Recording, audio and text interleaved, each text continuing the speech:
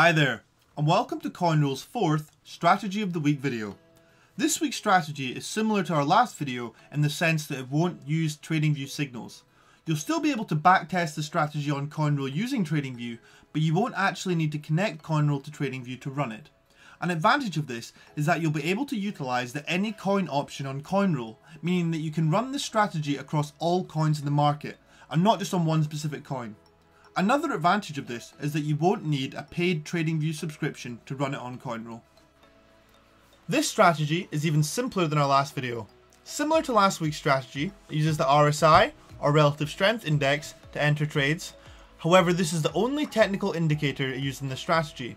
The indicator works by measuring the speed and change of price movements to determine whether a coin is oversold, indicating a good entry point, or overbought, indicating a point of exit or an entry for a short position.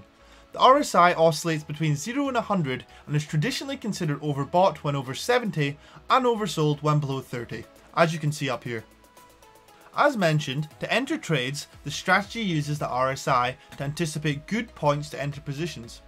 To pick the right moment to buy, the strategy enters a trade when the RSI falls below 30, indicating that the coin is oversold and primed for a trend reversal. The exit conditions are also very simple. The strategy's take profit condition is when the price appreciates 7% from the point of entry. The position also maintains a tight stop loss and closes the position if the price depreciates 1% from the entry price. The idea behind this is to cut your losing trades fast and let your winners ride. Lastly, I'm going to show you how to run the strategy on Coinrule and also backtest it on TradingView. First, I'm going to show you how to backtest this strategy on TradingView. You'll need to find the strategy on our TradingView page. This is the name of it here, but I've added a direct link to this in the description of the video so you don't need to find it manually. Scroll down and you'll find a description of the entry and exit conditions. This is what we've already been over, but it's here for your reference if you want to look at it again. Scroll down and click add to favorite indicators. I've already done it, but just press this button here. Then come to the chart that you wish it to run on. So I'm going to test it on Chainlink on the daily time frame. This is important because based on our backtesting data, the daily time frame is the most profitable for this strategy. Feel free to experiment with other time frames, but we recommend the daily. Come to your favorites under indicators here. Scroll down and find Oversold RSI with tight stop loss by Conrule. Click it and it'll be added to the chart.